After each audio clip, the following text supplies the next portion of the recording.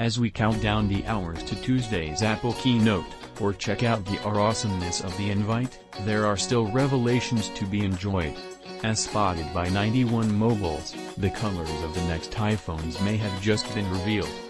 A website in Ukraine, unnamed in the report, lists every upcoming iPhone and confirms, if true, the name, color and storage options for all of them. There's no image of the iPhones themselves. Apple is absolutely not going to share those with anyone until after the keynote reveals them on Tuesday, but rather a teasing red cloth ready to be whipped off to show the hardware leaking beneath when the time is right. So, what can we learn? iPhone 13 and iPhone 13 mini will come in 6 colors. This is a lot.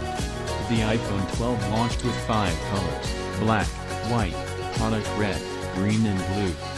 Then, in the spring, purple was added. So, to launch in 6 colors is unprecedented.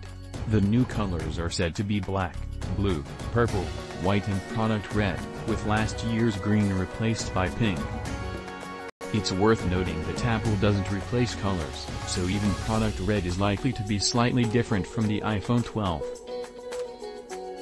Black and white will be indistinguishable from previous ones, probably. iPhone 13 Pro and iPhone 13 Pro Max. The Pro iPhones usually come in more demure, quiet colors than the regular version. Gold can be quite a gaudy option, but check out the iPhone 12 Pro and you'll see that while the stainless steel band is bright, the gold on the phone's back is pale and understated.